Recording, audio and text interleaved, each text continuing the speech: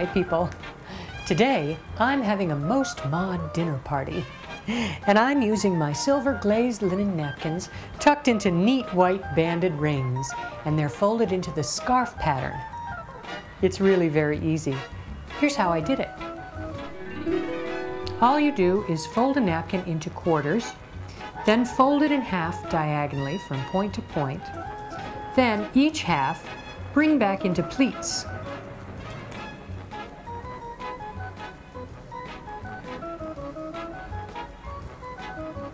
The next step is to tuck the napkin into the ring, making sure to catch the points.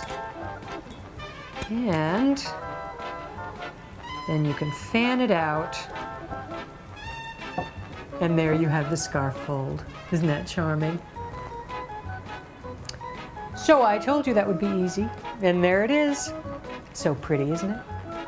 So now, in addition to those glazed linen napkins, I am using this wonderful black candle holder.